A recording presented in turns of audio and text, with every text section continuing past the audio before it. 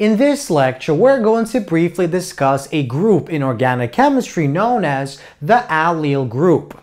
So basically, allyl compounds usually end up stabilizing intermediates in different types of reactions, and they also stabilize the transition states, and as a result, allyl compounds, as compared to their alkyl counterparts, end up increasing the rate of reaction. So let's begin by discussing what the allyl cation is and what the allyl anion is. So an allyl cation is basically a molecule that contains 3 carbons as shown. So this carbon has 1 H group, this carbon has 2 H groups, and this carbon has 2 H groups as well.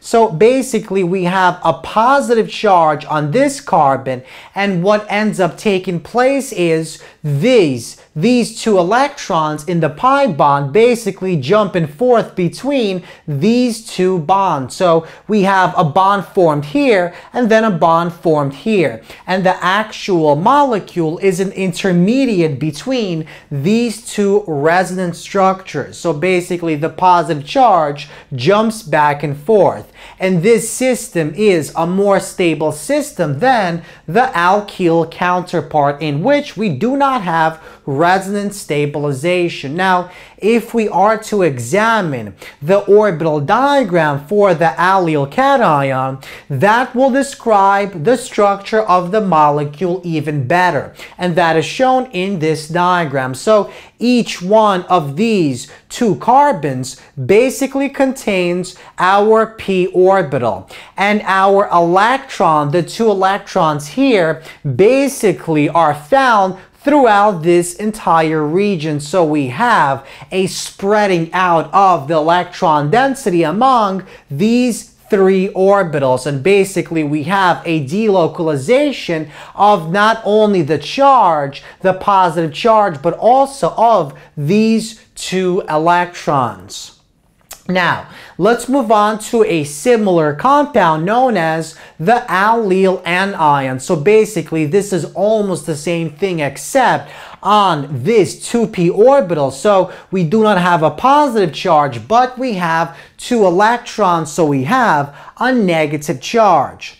Now, in a very similar way, we have 2 resonance structures formed. So basically, these lone pair of electrons on the first carbon basically bond with this carbon here, forming a double bond, displacing these electrons, which end up on this last 3rd carbon here. So basically, in the same way that the positive charge jump back and forth, the negative charge and the 2 electrons also jump back and forth. Now, if we examine our orbital diagram, we get a similar picture, except here, instead of the positive charge being delocalized, we have the negative charge being delocalized. It is spread out evenly among these 3 orbitals, and the actual structure of the allyl anion is a structure that looks something like this. It's an intermediate between these 2 structures. So now that we discussed the structure of the allyl cation and the allyl anion, let's discuss 2 important types of reactions that involve allyl molecules, so specifically allyl halides. So let's examine the SN1 reaction with allyl halides and the SN2 reaction with allyl halides. So basically, let's suppose we have the following reacting. We have our 3 carbon allyl group, and we have some type of halide, for example iodide, that is attached to our first carbon. So let's label this unknown halide as simply X. So basically, in the first step of our SN1 reaction, this X group acts as a leaving group and it displaces, it leaves. So basically this lone pair of electrons leaves, creating the following allyl cation intermediate that is stabilized by resonance. So because this is stabilized, we see that the energy level of this intermediate will decrease as compared to the alkane counterpart, the alkyl counterpart. And not only does our intermediate stabilize, our transition state, that transition state between this and this and this and this, is also stabilized. It lowers in energy, and because the transition state lowers in energy, the rate of this SN1 reaction also increases compared to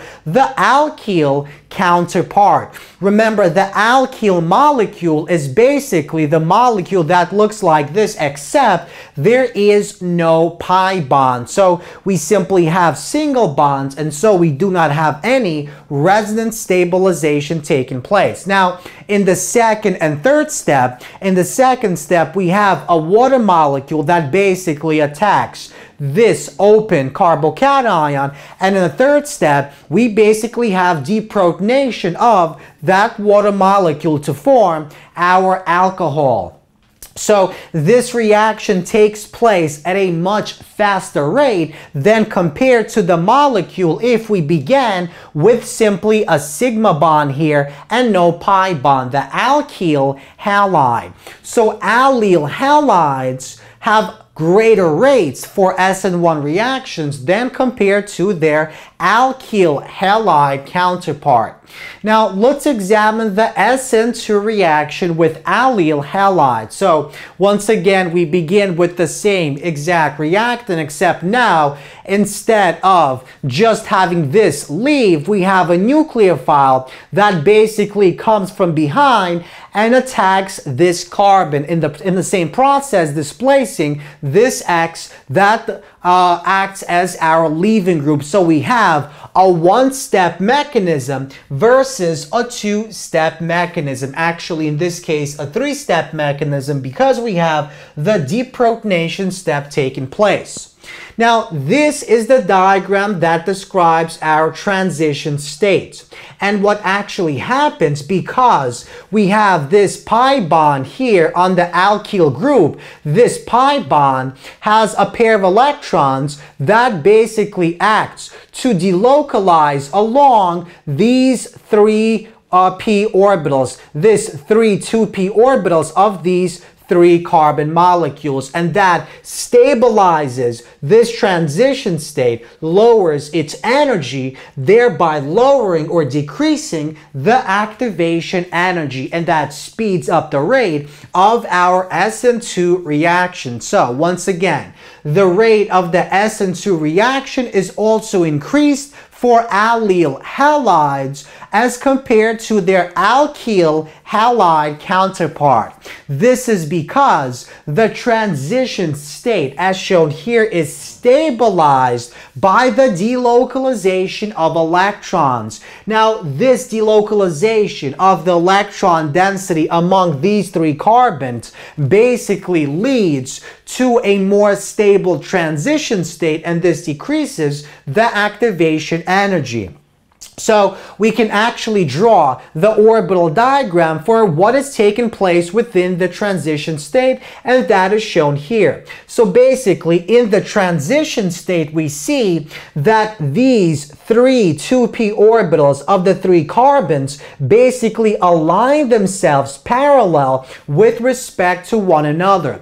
And the two electrons that are found between these two orbitals end up being delocalized among these three orbitals. And this sharing of electrons basically delocalizes or spreads out the electron density among all three orbitals. And we know from quantum mechanics. When the electron density is allowed to occupy a greater region, a greater volume, that stabilizes our system and that decreases its energy. So if we look at the following energy diagram where the y-axis is our energy and the x-axis is the reaction progress of the S-2 reaction, we see that the activation energy for our S-2 reaction with the allyl halide, shown by the dashed black line, is smaller than that for the solid line, where the solid line designates the reaction,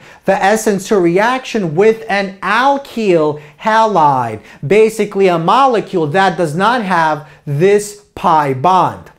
So, as a result of the stabilization of the transition state, the activation energy is lowered, and so the rate of our reaction basically increases.